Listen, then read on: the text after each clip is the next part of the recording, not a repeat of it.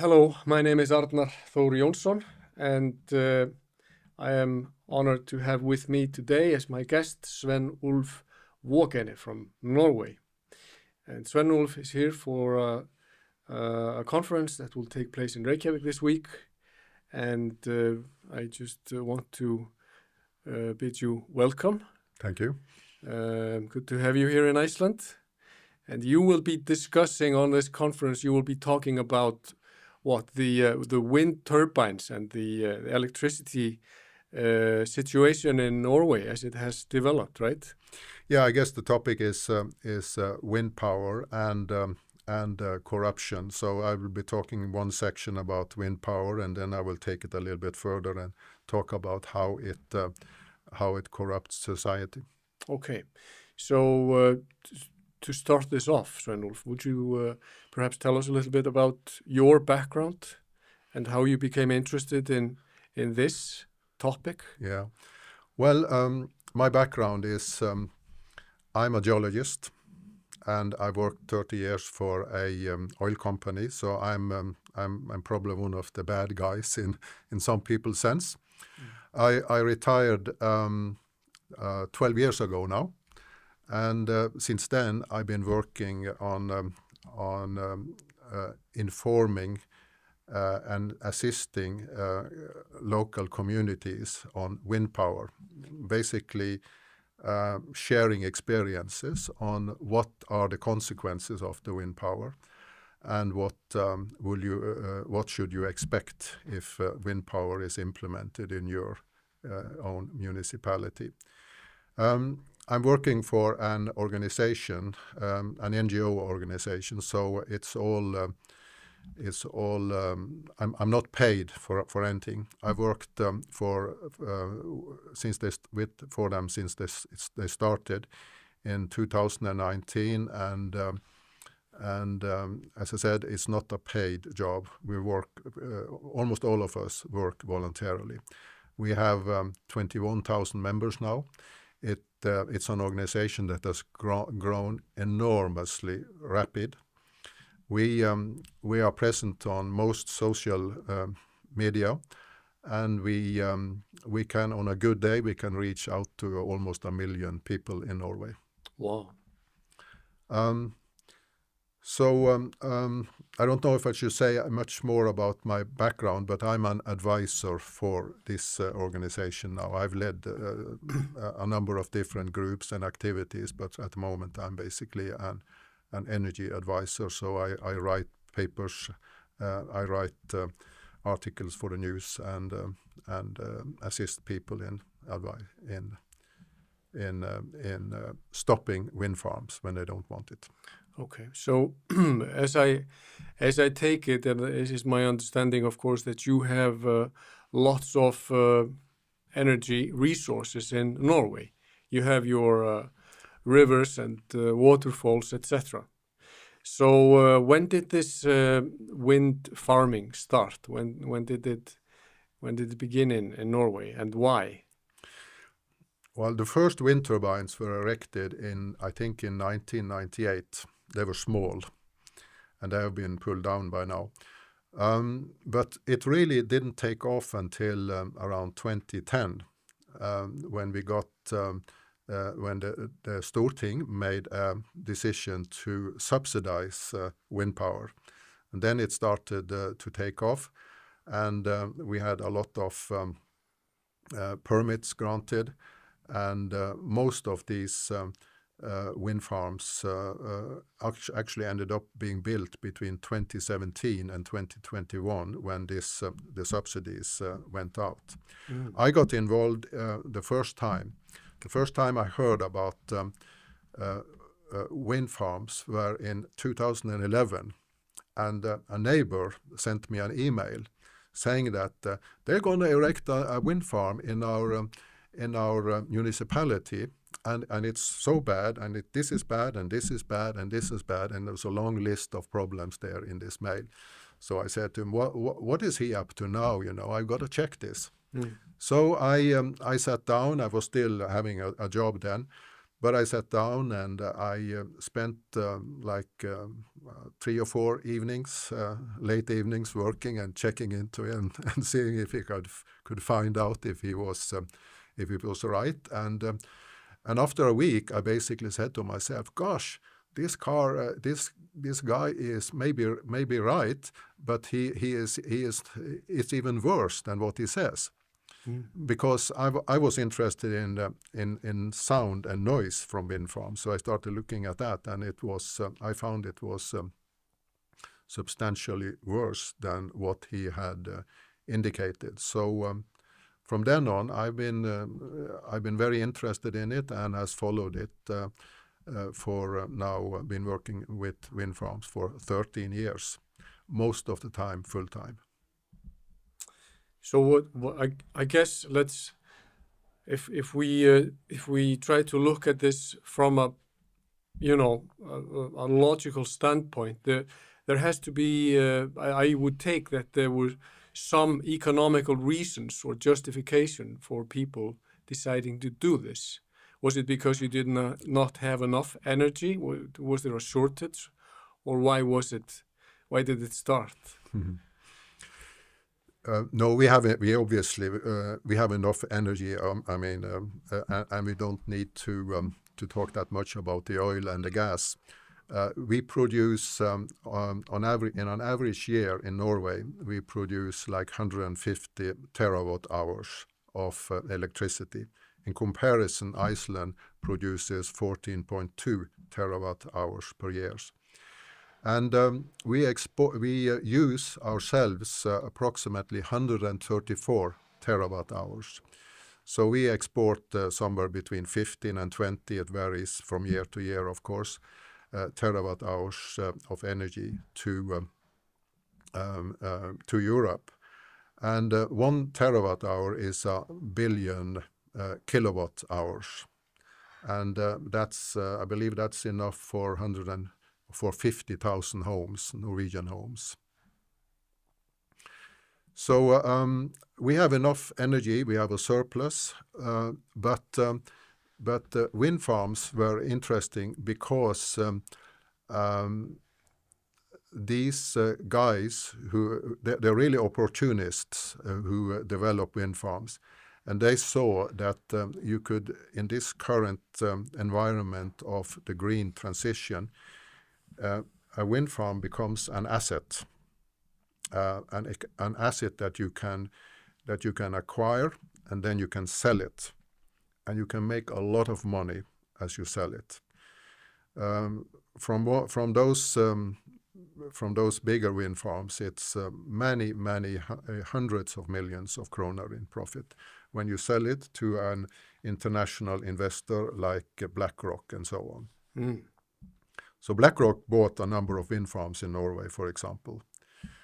But that is basically what drives this is the desire for some to make money, plus of course the desire from the EU to get more electricity and to get it cheap. And Norway's electricity was cheap. It's no longer cheap, but it was very cheap.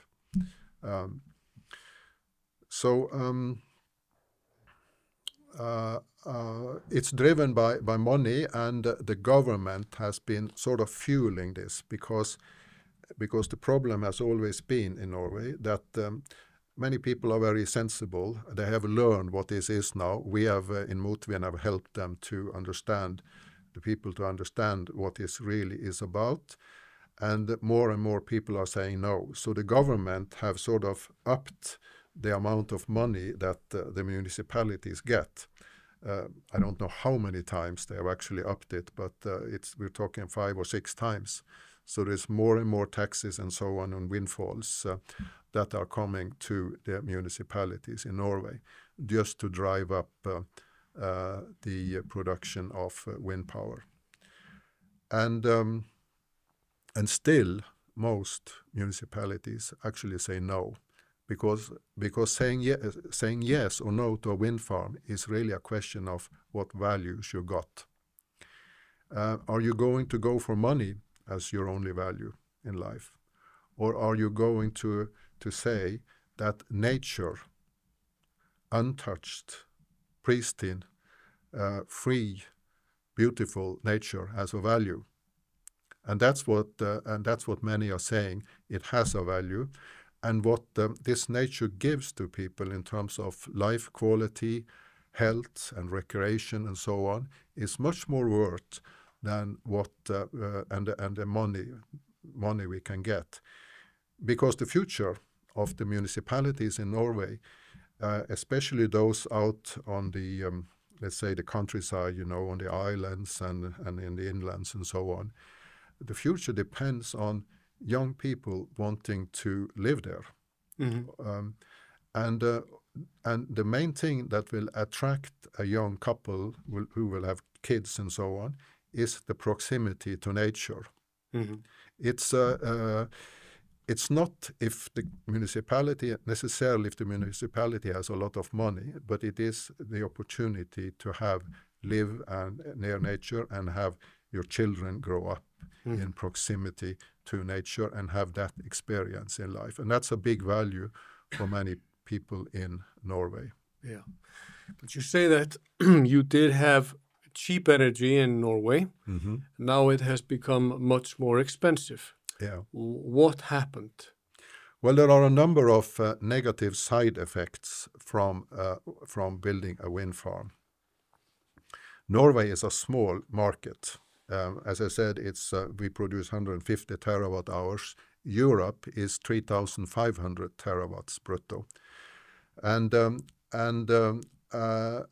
wind power is a very unstable power. It's really crap power because you can't put just wind power into your electric power net. It doesn't work because it's so unstable. The frequency and everything get wrecked. So there are a number of side effects. And one side effect is that you need access to a high price market so that you can sell your wind power at the best possible price. And you do that by building cables, submarine cables to that market. And that's the mistake we did. We built first some connections to the Swedish and the Danish markets. And they were okay. We were still able to maintain a reasonable power price in Norway. But then 4 years ago, we started building 2 new cables, very high capacity cables, bigger capacity than any we have had before, 1,400 megawatts, one to Germany and one to England. And of course, those 2 countries are the highest price markets for power in Europe. So then we get connected to high price market and we import through those cables the high prices of electricity in those markets. We export our surplus and in return we get the high prices that are electricity prices that are in these markets.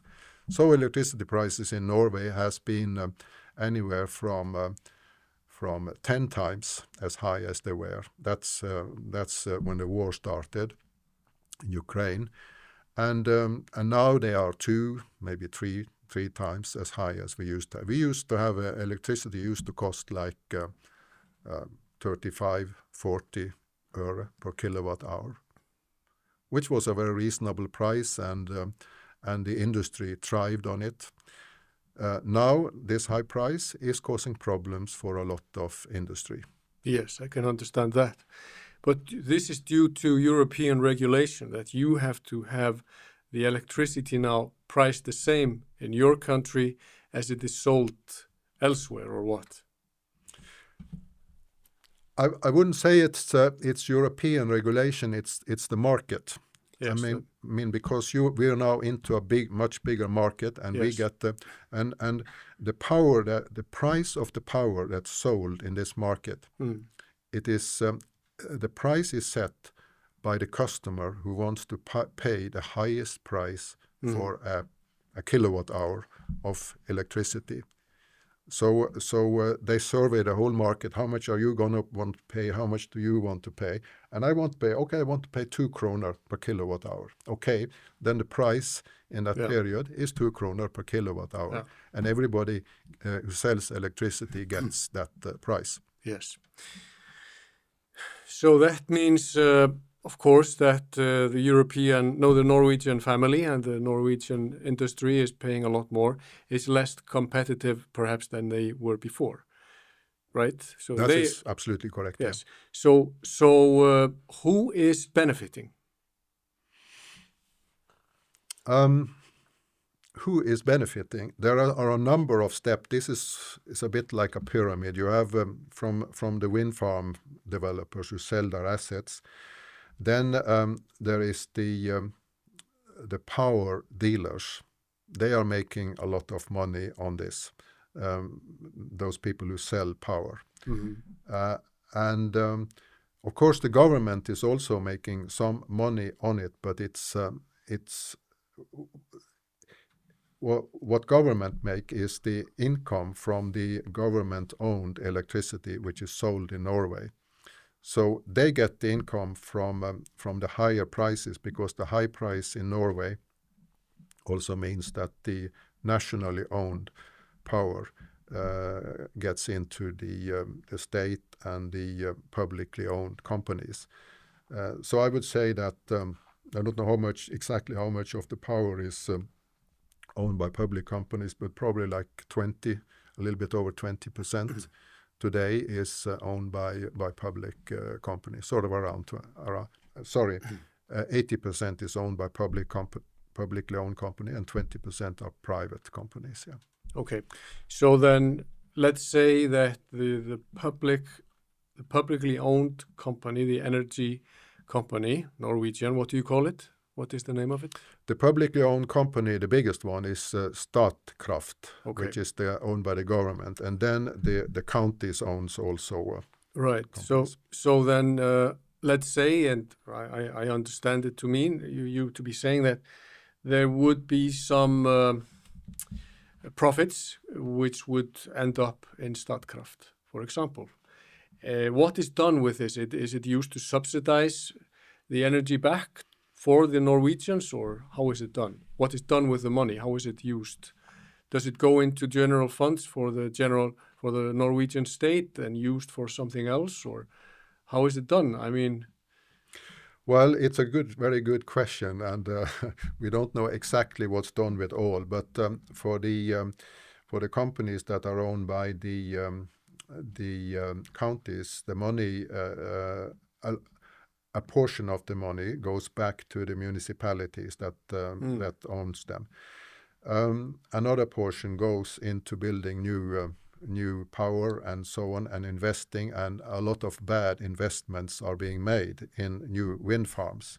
We're now seeing, for example, BlackRock selling out, and there is a reason for that. It's not going to be profitable that long, I think.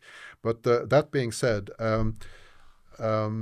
the money goes back there, and what goes to the state goes to the state, and they, which pot does that go in? I don't know.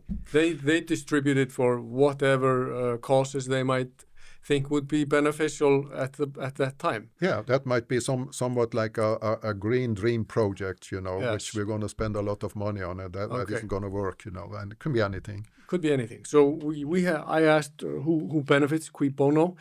You have explained that. Now the second question would be, who is paying the price? Who is not benefiting? Who are the losers in this?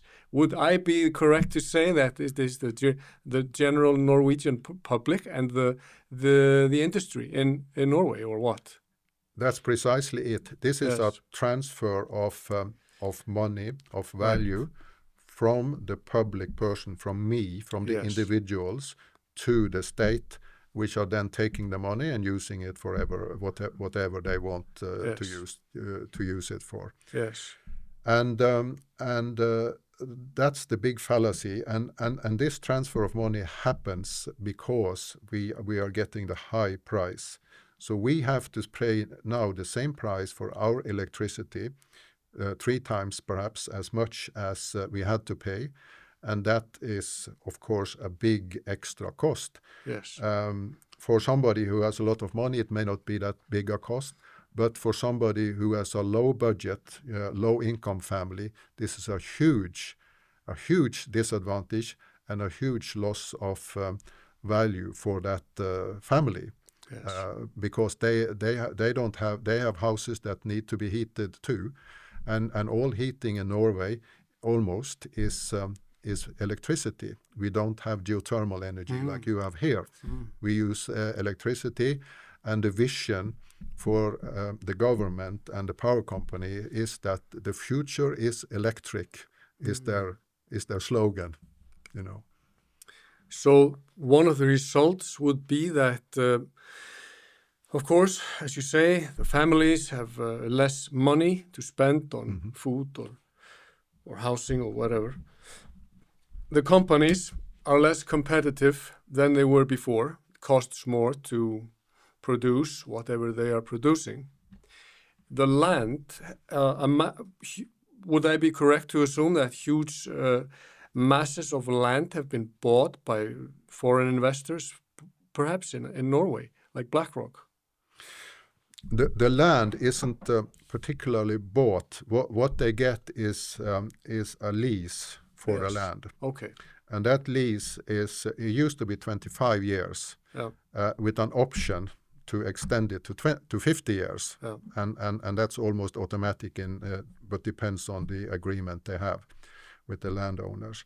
Most of the land in Norway is privately owned, so you have to get a group of farmers who owns the land together and agree that we are going to sell this land. Some land is also owned by the state, and it's a slightly different process. But the landowners then gets a little bit of income from this land, and the lease. The lease, paid, yeah, yes, and okay. And that's what would entice them to get into this, yeah. But when looking at the whole picture, the price that the landowner gets as a lease is probably a minuscule amount. Peanuts. Yeah, in this big picture, it's peanuts. Yeah. So what is the big driver then? I am just trying to understand where the driver of basically comes from. I realize there's a lot of money involved. I realize there is a lot of temptation, perhaps, for municipalities that have debt and not enough income. Then they are promised perhaps that these turbines will come in and they will have all sorts of perhaps roads and more money, to use for whatever they are running, like schools or whatever. But what are the factors behind that are running this, or that are sort of creating the temptation or the people to think that this is a good business model for Norwegians or for Norway? I think very few people in Norway today are thinking that wind power is a good business model for Norway. Yeah. So the ones who want it is the power business who get this income, and the power, the energy bosses, sellers, or the power bosses. Yes. They get a bonus when Yeah. they sell. When they sell a wind farm, it can be a pretty hefty bonus. Mm-hmm. When most of the wind power in Norway is privately owned, so the private company gets a good chunk of money when they sell it. So it's the driver behind all of this is money, but that leads to some other things that we will probably discuss later on. But it is like a pyramid where we, the common people, are sitting at the base, and we are feeding into this pyramid, and the money goes up, climbs up the pyramid. The developers gets the money, the state gets some money, and the municipalities will get some money. and it comes out of our pockets because all the money comes out of the power price, the price we pay for power, Right. except the sale price when the developers sell the wind farm asset to the international investor. Yeah, I mean the fuel for this is money. I would say, put it this way, because in reality, it is money for the few from the many. It's money from the many people to the few, and so there are some on the top here who are getting rich, and we the common people are getting poorer. Yes. The side effects of everything. Let's say that well, you have, as I understand, you have these wind turbines now reaching quite far south and quite far north as well already, right? It's on the coastline mostly, or some are built in the interior also now, but yes, yes, it's mostly on the coastline. Yeah. Okay. So are there other environmental effects from the turbines that you think that Icelanders should be aware of? Because there has been a lot of discussion here, and one of the things that people aggressively deny is that this has this pollutes the environment with microplastics and everything like that. Is that a myth, or? No, that's not a myth. These microplastics come from the wings, and in fact, calling it microplastics is a softening term to describe what comes off these wings, because it is specialized substances to have maximum durability, and they are full of all sorts of poisons, BPA, PFAS, and a lot of other stuff that we really don't know very much about. And this is being worn off the turbine wings. Yeah. Now imagine a wing turns in the air. It looks slow when you look at it, but for those big turbines that we are putting up today, the speed on the tip of the wing is 300 kilometers per hour. Wow.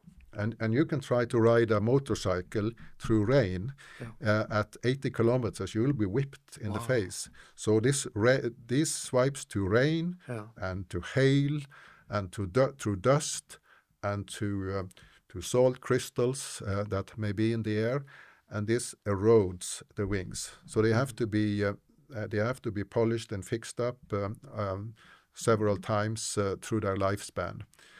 And there is a huge debate in Norway as to how much material are eroded off the wings. And we can't get any precise numbers. But we have good people who have looked into this, who has done some research on it, and they say that we're talking about very substantial microplastic fragments, or microcomposite fragments that are worn off the wings and blown off into the nature. And these are microfragments, so you can't see them, you don't know them, but they get into our food chain, into fish, they get into the rivers, and the cattle will graze on it, and so on. And we don't have good methods to routinely detect if we are getting poisoned. So there is a question mark there as to how much it is, but we can be sure about one thing. It is not as little as the wind farm owners will tell us. So, and there are other issues as well. I understand that there is, of course, the oil that is used to lubricate the whole thing, and then the countryside is carved up with roads that have to be relatively broad or wide. Yeah. If I were to make a list of all the problems, I would probably need a whole toilet roll to write it down one by one, because there are so many things. But the biggest issue, or one of the biggest issue is the destruction of nature in Norway. It's a brutal destruction. And being a geologist, my background is geology, I can appreciate how long it will take for nature to recover. You build roads into our mountains, and all the turbines will be placed on the highest points, that is usually on the mountaintops. So the roads go up on top of a mountaintop, and then you have to flatten out that mountaintop to make space for an assembly place for a wind turbine. And the size of that spot will be about half a football ground, a soccer ground. So the mountaintop is blasted flat. And with the kind of bedrock we have in Norway, we are talking tens and tens of thousands of years for this to recover. We might be talking about thousands of generations for nature to erase the scars that we make in nature. We're doing this literally forever, what we're doing here. And it's just for this short period now when people and the governments have been deceived to think that wind power is necessary. So the destruction of nature is almost absolute in a wind farm. There will be some spots in between, but when you're walking in a wind farm, you won't be going out into the nature. I've spent hundreds of hours on wind farms doing field work, taking pictures and trying to understand the impacts on nature. And what I find is that I've never seen a person walking outside a road, and I hardly see anyone walking on the roads. People come there to see how bad it is, and then they don't come back. And I fully understand that. I come back just to do my research. That's why I go there. So these areas, plan areas that cover a wind farm, have been destroyed as recreational areas. They have no value for as recreational areas because you cannot go to a wind farm and find peace unless you've got very, very special nature interests. So is there a sound pollution as well, or? There is sound pollution. When these wings swipe through the air, they make a sound, and it's like this swishing sound that you often think about. But it's since this sound is making a swish, it's a cyclic sound, like wom wom, and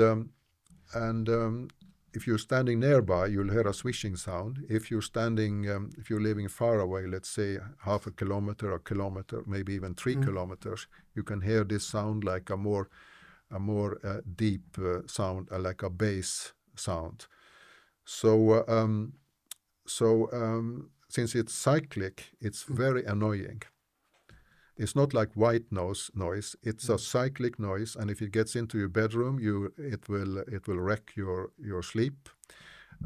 We have people who are moving around during the night in their house to try and find the most quiet spot to sleep in for that night, and it can vary from night to night. We have people who have moved away from their homes because they couldn't stand it anymore. Wow. The property value, of course, goes down. We have now 4 different studies on property value, 2 from Sweden and 2 from Norway. And basically, they all show the same thing.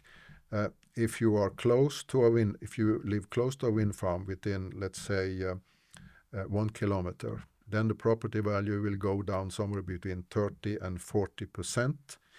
If there are more than 10 wind turbines in that wind farm, a little bit less if they're smaller, and that effect is noticeable out to 10 kilometers distance. Not so much out there at 10 kilometers, some 3 to 5%, but it's still noticeable in these huge statistic analyses that form the basis for these studies. And of course, that is property value that is taken from the people who live there, and you can look at it as that is value that is taken from them and transferred into the pockets of the wind farm developers. Right. So We have we had a lot of discussion about, of course, electricity and prices of energy when we were dealing here with the third energy packet, as it was called, from the EU. Now, we are, as of course, the Norwegians are part of the EEA, EES, as you call it in Norway. So there was no need, basically, for us to go into this, but this was the will of the politicians. I know that there was a case that went before the Supreme Court in Norway, whether or not it was unconstitutional for Stortinget to allow this. And the Supreme Court said that this was okay, but they had to go into legal gymnastics to reach that decision, because it was a major decision that the Storting took when it decided to. So basically, according to the constitution, because they were transferring Norwegian state power. Based on the third energy packet, it should have taken 2/3 of the Storting to accept this, but they didn't have the 2/3.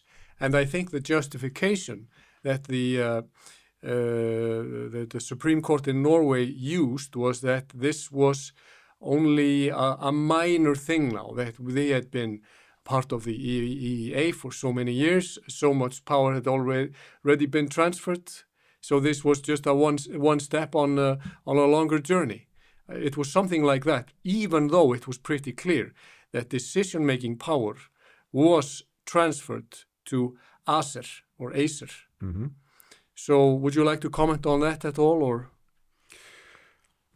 Yes, I mean, I'm not that detail familiar with that, but that verdict was a big disappointment to all of us, because as you precisely describe it, it says it's okay, but the reality is that Norwegian influence over our power is gradually being moved from Norway. We control our own power, electricity, less and less and less for every step we take towards EU. And now the fourth energy market package is lying on the table and waiting to be approved. And that package will take us a very significant step further. That package includes the second version of the renewable directive, which is one of the. It's got 8 different packages, and one of them is this second version of the renewable directive. That directive will basically take us a significant step further. But the worst thing is there is a third version of the renewable directive that was just accepted by EU at the end of 2023. And everything is set up so that also will be accepted. And I've looked into that in some detail, what that will mean to us. And that will be a significant step towards giving up control of our own power. Basically, if we accept that version of the renewable directive of 2023, then Norway may, and Iceland too, since you are part of what we call the EUS, we will then be committed to supporting the EU in producing renewable power until the EU is climate positive. In other words, until all fossil energy has been removed from the EU. And you can imagine with laggards like Poland and Hungary, who doesn't have much renewable energy, this can take a long time.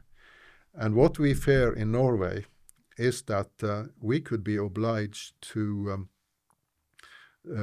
produce or to develop more wind power and renewable energy until we might reach 2 or 3 times our own neutrality. We are now 74% renewable in Norway, and you here in Iceland are even further on. You are the best in the world, actually, when it comes to share of renewable energy in your power system.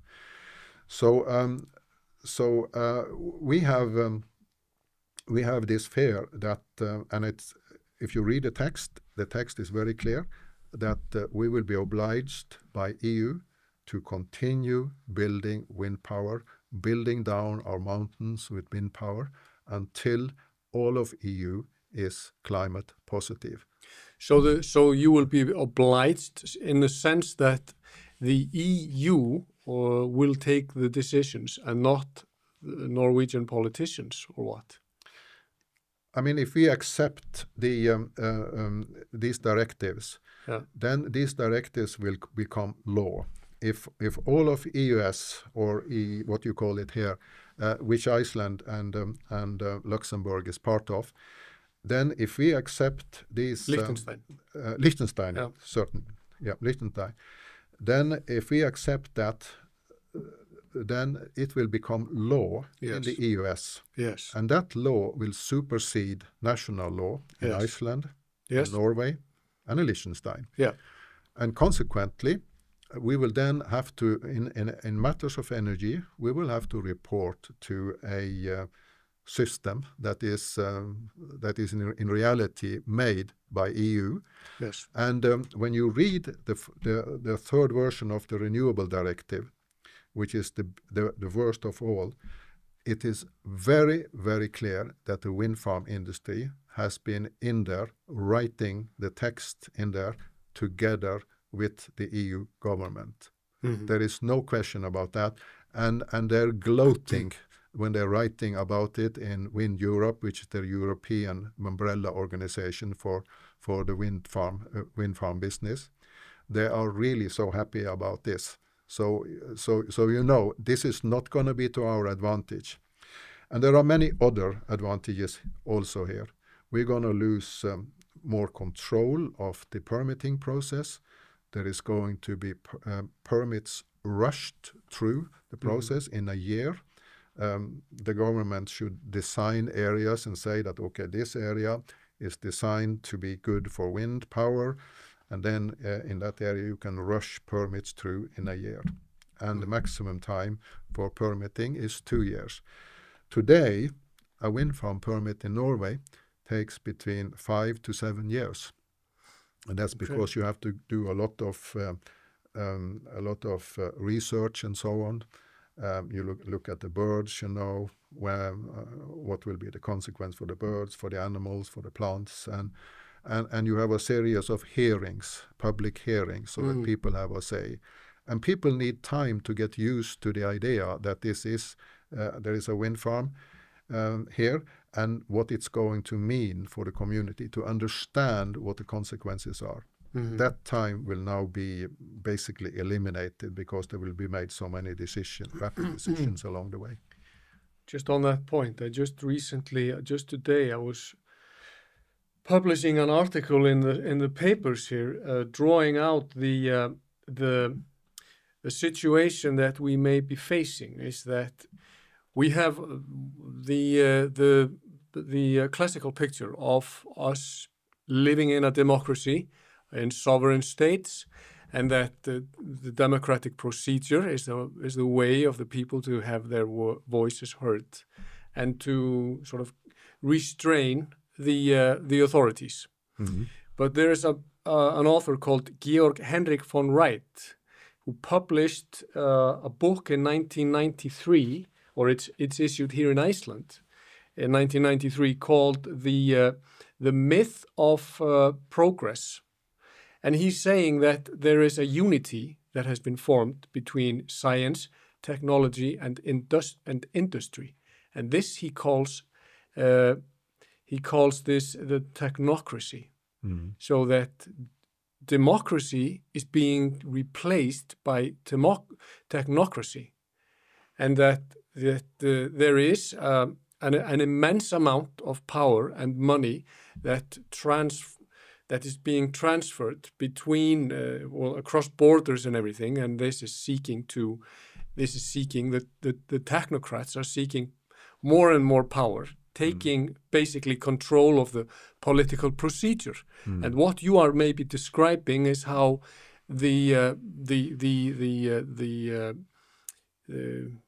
what we could call the possibility of the general public to have any sort of influence is being shortened and limited continually from 5 or 7 years to what you are now saying is perhaps 2 years for wind farms to be open.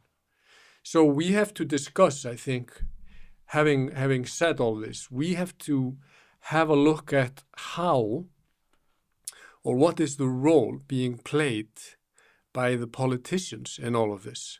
How are they being influenced? Why have, for example, Norway and Iceland, Norwegian and Icelandic politicians been so keen on accepting all of these energy packets, which we do not have to ascribe to? Of course, we have these aqueducts on the mainland Europe that we do not have here in Iceland, so we could say no to that. We have trains on the mainland Europe, which we do not have in Iceland, so we could say, well, that doesn't apply in Iceland. But then all of a sudden we have a common market with energy on mainland Europe, and why didn't the Icelandic politicians then say, no, we don't need that because we're obviously not connected to the European energy market? But they did want to sign it for some reason. I'm not saying that goes back to some sort of a big corruption, but I do think that we do have to try to understand where they see themselves in all of this.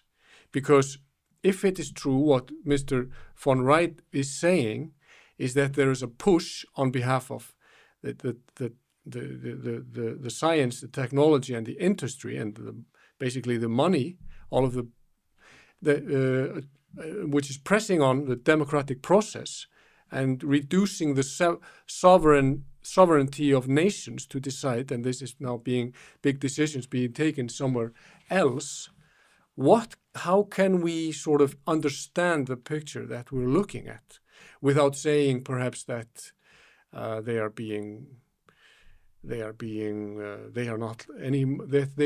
not working anymore for their voters? They're not working for their countries. They're working for someone else. They have forgotten who they are supposed to serve. How can we understand what we are facing? Do you have a clarification, or can you help us with that? Well, I can say that I have been spent a lot of time thinking about that. Because when I went into this, I was probably naive, but I thought that a politician is elected and is there to do his job, to follow up what the voters and the public means. And that is not happening in Norway. And we are seeing a very tight relationship between the power industry and our politicians.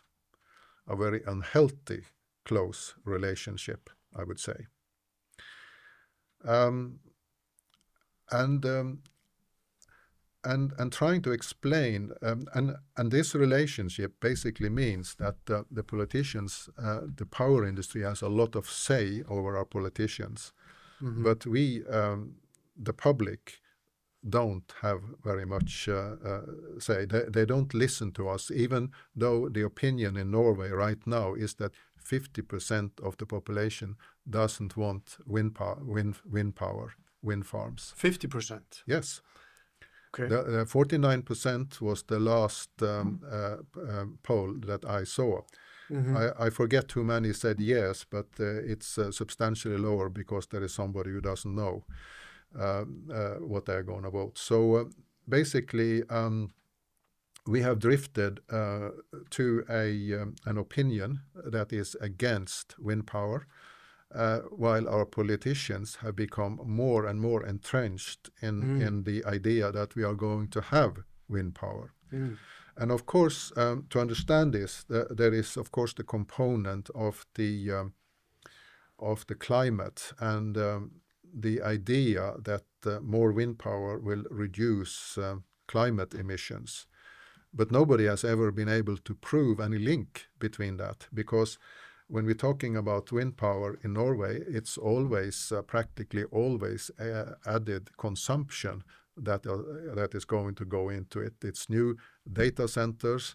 It is producing ammonia, which is basically where you lose 80% of the energy before you get it out again at the other end. And it's all sorts of things that doesn't make sense. So why are the politicians doing this? Well, I think they have lost touch with the people. Mm-hmm. I think they are driven by sort of an ideology which may be rooted in the thinking that this is green, and which we don't think it is.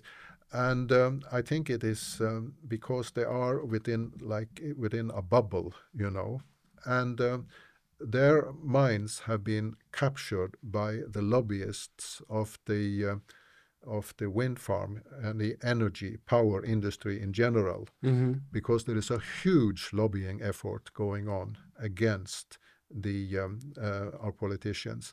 There are, for example, the leader of the Norwegian wind farm interest organization, lobby organization, is a former energy minister, and she has like a golden card, you know, she has free access to the Storting. She can go in there and talk to anyone she wants at any point of time, and wander around in the hallways and sit with them at lunch and so on.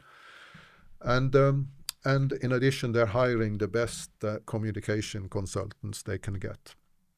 They spend like 100 million. They have a budget of 100 million kroner per year, and all they're talking about in the media is facilitating wind farm development. So most of that money goes into that, even though they're supposed to work broader. So I think there is an alliance here, and I think it's definitely between the people in the wind farm business. Whether that's technologists or not, I'm not sure. I would think they're more money people.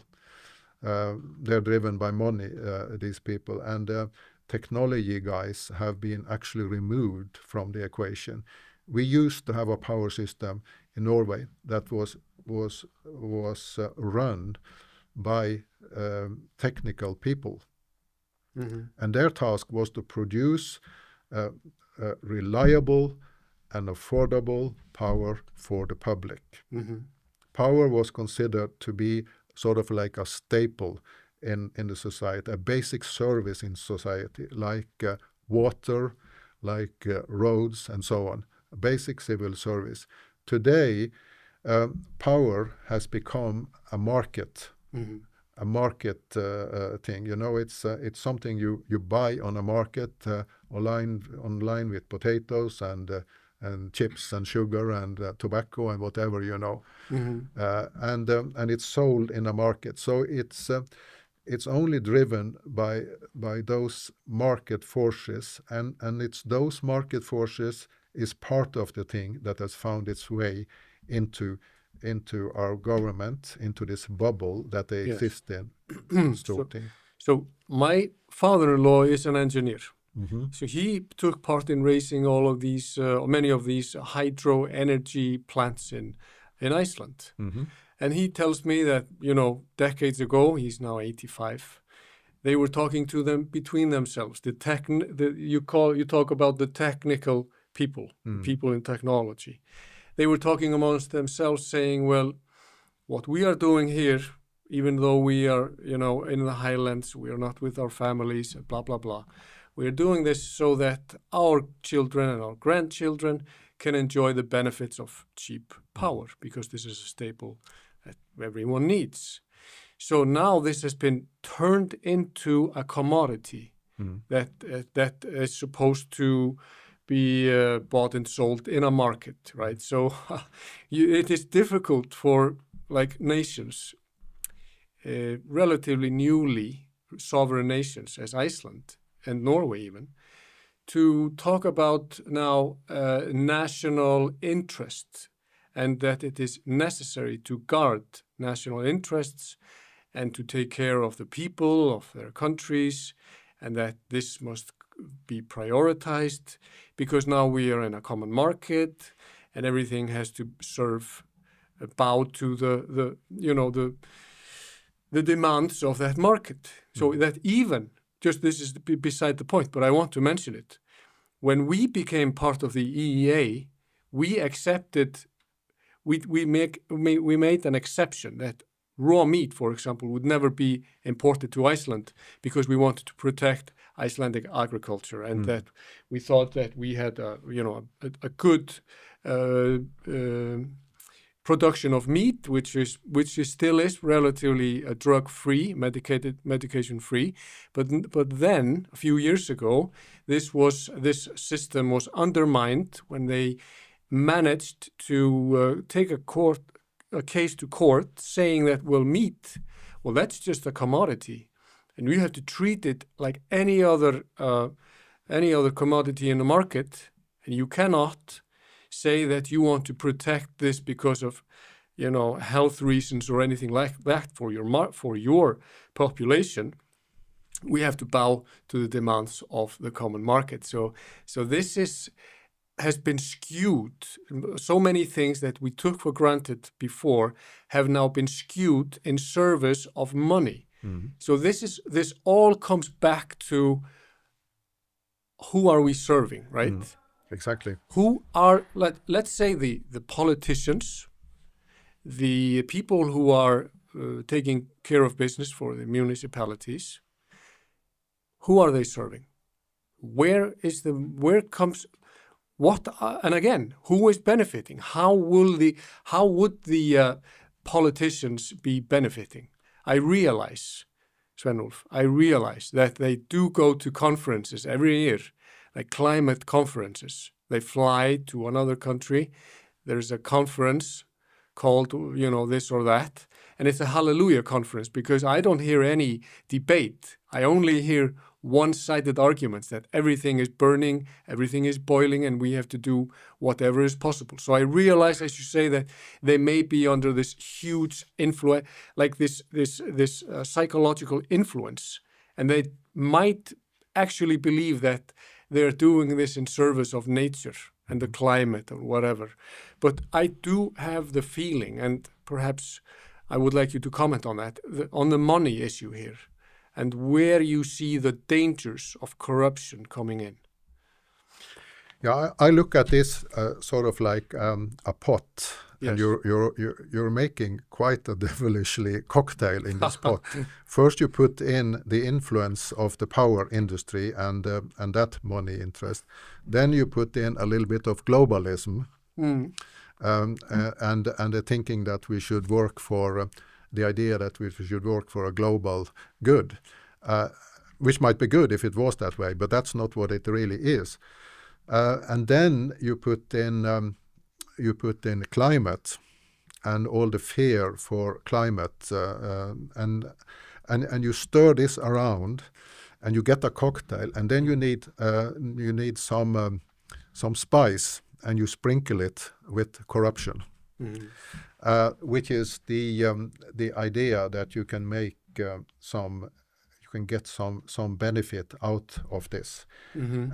And I would say if you're going to talk about corruption, I would say there is two levels of corruption. Mm-hmm. There is do you know who Eva Joly is? Yes. She is a French Norwegian corruption hunter. Yes. Has worked all her life in that area. And she says there is something called the Norwegian corruption. And that basically is like, if you scratch my back, I'll scratch your back, and that's the kind of deals that they make. And it's everything between fine dinners and honorable positions. And there are also well-paid positions and other sort of benefits that come out. That's the typical Norwegian corruption. So you mean within the Norwegian system then? Yeah, this is in the Norwegian system, yeah. Okay. Because that's what I know. I don't know enough about the Iceland or anyone else, but I know what happens in Norway. And then the other level, which also may happen in Norway, is that there are bigger benefits made. You know, there can be sales of art and so on. You did me a favor. Okay, I'm going to sell you this art piece that's worth 1 million kroner. I'm going to sell it to you for 50,000 kroner. Then you can keep it for a while. You don't even have to put it in your house. You can put it in a storage house, and then you can sell it for 1 million kroner. That's one way it can happen. And of course, we have the tax havens, you know, and you don't know what's going on there. So that's the second level. And I think we have seen in Norway a continuous series of scandals among our Storting politicians, our highest politicians in Norway. They have cheated on travel expenses. They have been dealing with stocks when they weren't allowed to be dealing with stocks. There is sexual harassment, of course, like there always is in politics. And there are many cases of fraud that are easily detectable, who has been revealed by newspapers and other actors in Norwegian society who have been digging into this. So when this gets exposed, what are you going to think about a politician? What happens if somebody comes and says, if you secure me this wind farm permit here, I'm going to give you 1 million kroner? What happens then? I don't know. I can't say that anyone is corrupt. I would like to think that they're not, but I can't say that they aren't. But what I can do is I can talk about what are the risks of corruption. I can do a risk assessment. I've done a lot of that in my former job in the oil industry. So and I'm going to talk about that on Thursday on this conference you mentioned. And if you do a risk assessment, then you will know a little bit more about what the risks are for having corruption.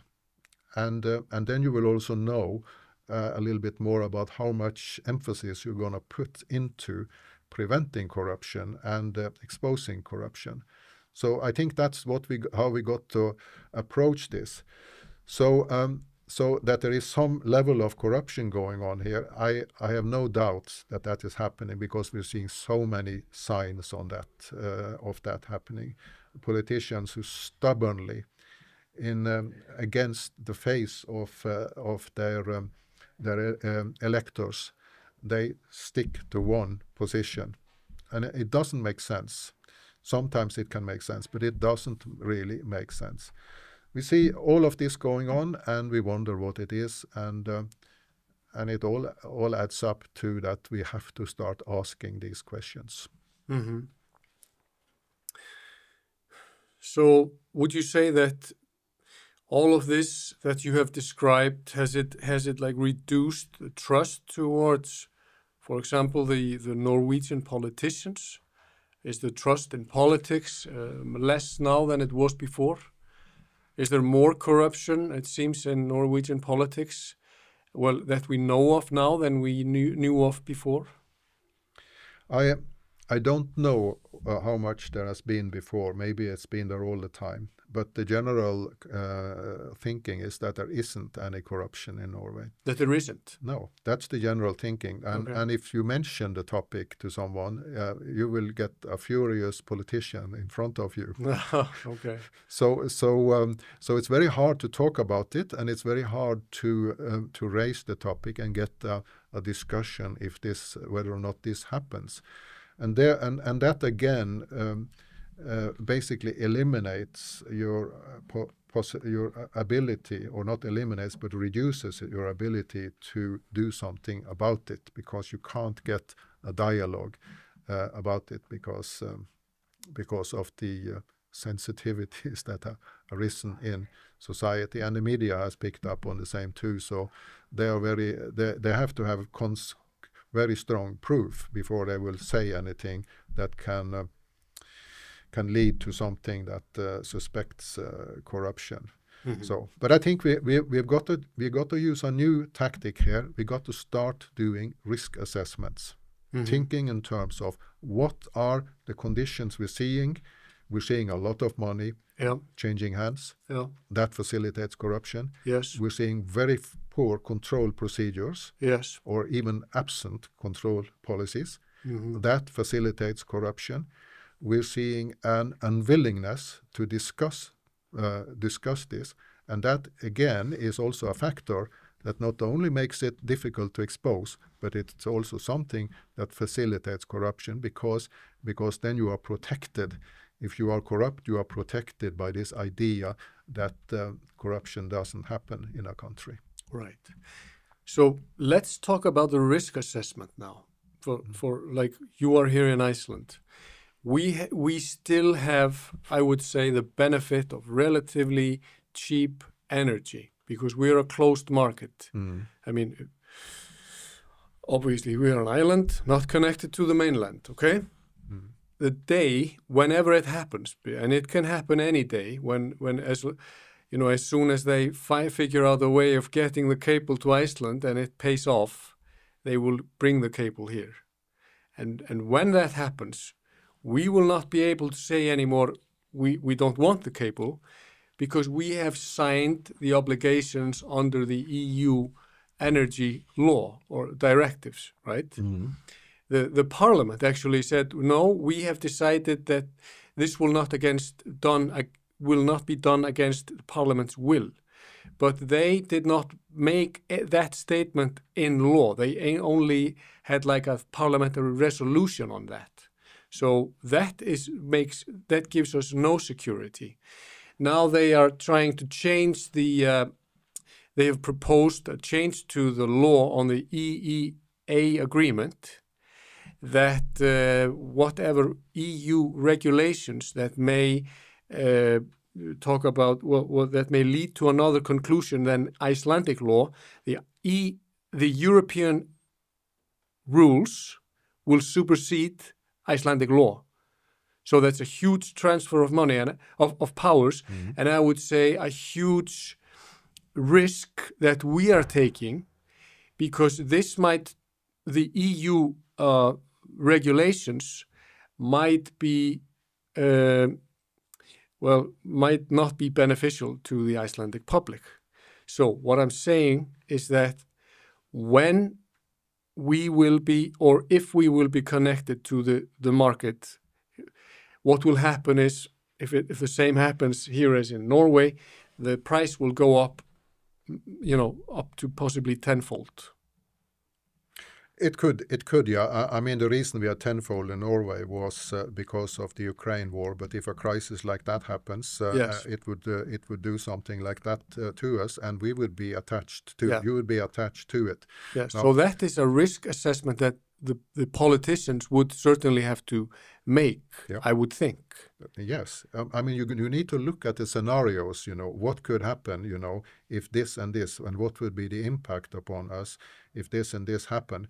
But regardless, I don't know what the power price is in Iceland, so yeah. So I can't say for sure if it's going to be more, but you'll certainly be linked to the prices in to the market and the yeah. prices in EU. What's more, there is not just one way your power market can get linked to the European market. Yeah. There is another way too, yeah. and that's called hydrogen and ammonia. Mm-hmm. And hydrogen and ammonia is basically that you take the power you produce here and you produce hydrogen. Normally it's converted into ammonia, but you have to produce hydrogen first, and you can then just use the hydrogen as it is, but it's very expensive to transport because it needs to be cooled and so on. But then you combines hydrogen to nitrogen, which you pull out of the air, and then you get ammonia, and that ammonia can be tapped on a tank and sent to the EU. Okay. And these factories that produce ammonia can sit there and suck up all the electricity in Iceland. And then it's the market price of ammonia in Germany that will rule your power price here in Iceland. So if you start developing a lot of wind power here, yes, then you will need an offtake of that wind power, and that offtake must almost certainly be ammonia, because you have got so little balancing power here. Yes. You have got 14.2 terawatts of electricity, and I bet you much of that is river electricity produced out of your rivers, yes, which run at certain times of year, and then they don't run at the other time of year. So you can't rely on that being there always. Mm-hmm. What you can rely upon is when you produce electricity out of a big dam and you got a large reservoir of water that you can tap and regulate the power production continuously based upon.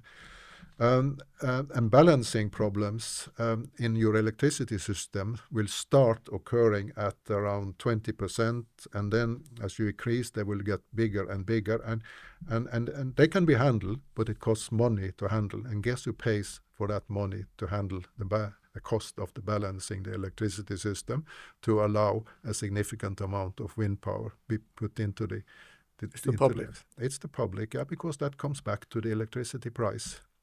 So are you saying that whenever the wind turbines will be erected, that we will be facing perhaps a whole new situation with energy prices and how this energy will be used? If you get ammonia factories and a link to Europe, then you will have the energy price problem. If you get ammonia, you will have the energy price problem. Without the link, without the link, yeah. Yes. Yeah. Okay. You will also have the energy price problem, but then it depends on the price of ammonia. But right. The ammonia price is driven by the price of electricity, right. because that's the base thing that you put into producing it. Yeah, but then they would probably say, well, you don't have to worry about ammonia because we're not going to be producing ammonia. We will just be feeding this into the grid normally. What would you say to those? Well, you can handle up to a certain level of wind power in your grid. Yes. We have today we have on average sort of 15 terawatt hours of wind power. That's 10% of the total national production. 15 terawatt hours is wind power produced annually. In addition to that, we have also a good deal of river power, which is also unstable energy. So unstable power. So I don't know what the exact sum is of those together, but let's say it's around 20%. It's around 20%. And that's 20% unstable power. And the Norwegian Energy and Water Board 2 years ago wrote a very interesting report saying that we are, we are now approaching a situation where we will have to think very carefully about balancing this unregulated power, whether it comes out of the river or whether it comes out of the wind farms. And in particular, the wind farms are a problem because it goes up and down and up and down all the time. Yes. So does that raise the price of energy in itself? The cost of balancing will raise the cost of energy. And balancing costs are normally put into the energy price. So if you don't have a cable which is going to control the price, then it will clearly increase your price regardless, because you have to start paying money for balancing. Somebody's got to pay that, and that's going to be the customers. Is it because the wind energy is more expensive than hydro energy? It's because of the instability of the yes. wind energy.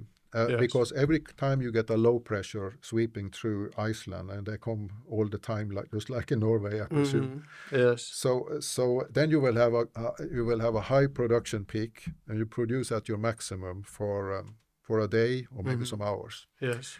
And then you will have some nice days. Maybe you will have a week of nice weather, and then they won't produce.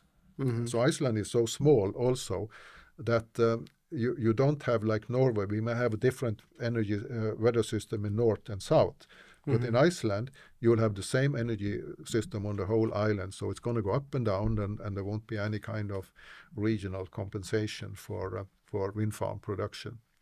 So you will definitely have a significant balancing problem if you start producing a significant amount of wind power relative to the power that you currently produce from hydroelectric power.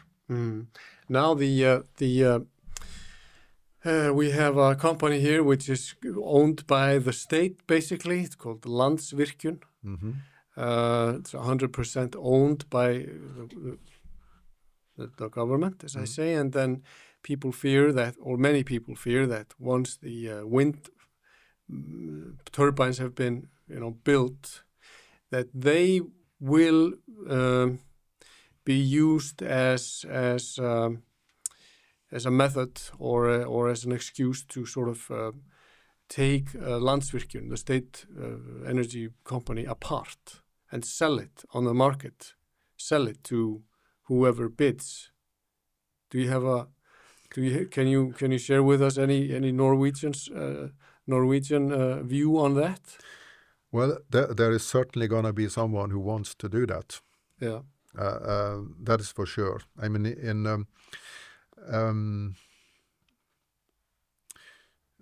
in Norway, we haven't seen too much of public companies being sold to foreign companies, but we have seen a good deal of publicly owned, or not a good deal, but some hydropower being sold to private investors. But I think there is a push towards doing that. We're seeing a consolidation of each region has a regional power company in Norway. Yes. And we're seeing a consolidation where they're putting together companies to make bigger units. And normally that can be because it's more efficient, of course, but also that's a warning sign that somebody is building bigger units that are easier to sell on the international market. And there certainly is a market for selling power companies if the government should choose to do so.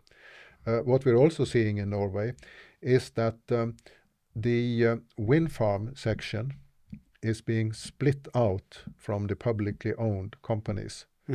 So, and they're giving these companies names that are almost illegible, like Aneo and Eviny and so on.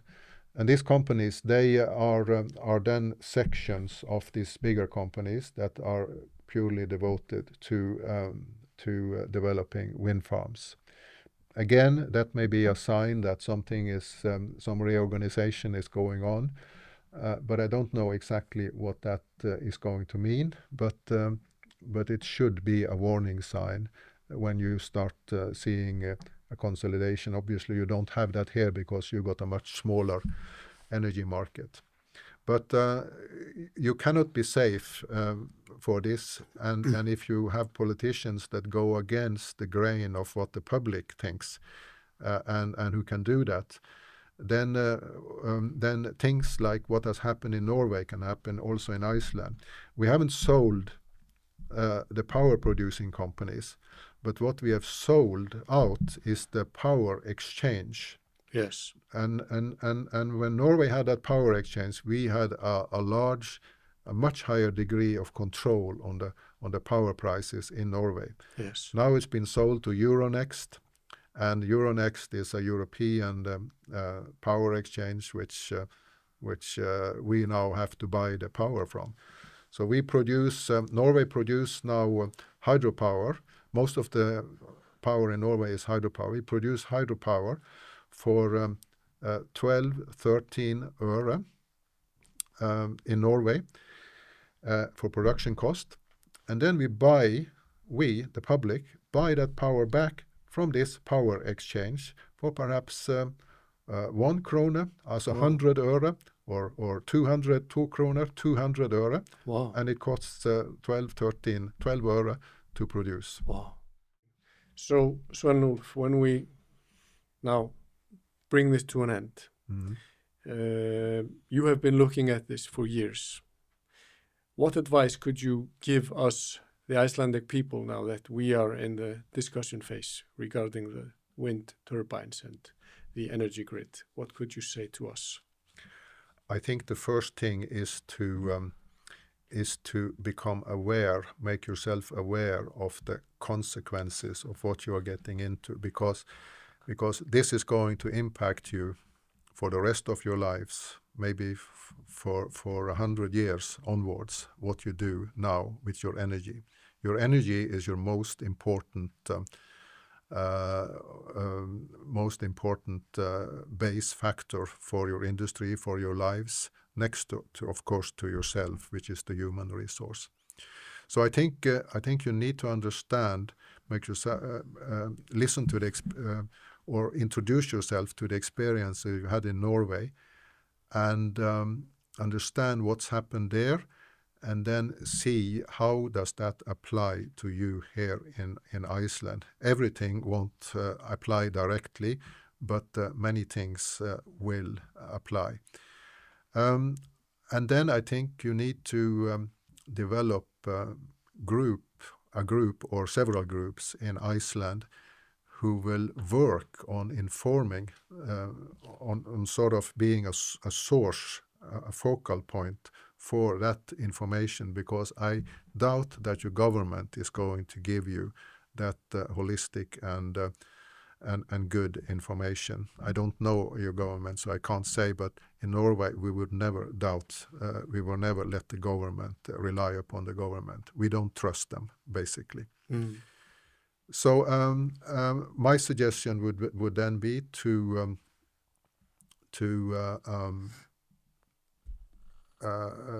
understand this, and then have a good public debate about the pros and the cons of doing this, based on the full experience from Norway.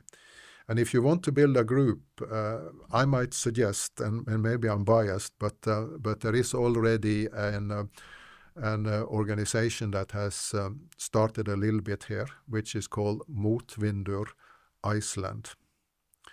And that's so far is just a Facebook group, but find people in that group find people who are willing to dig and work along with the public to inform them, just like we are doing in Norway. Great. Well, Sveinulf, many thanks for our conversation. Thank you for coming here. I look forward to your lecture on Thursday. Well, thank you for having me. I've enjoyed it. Yeah. Thank you. Takk fyrir.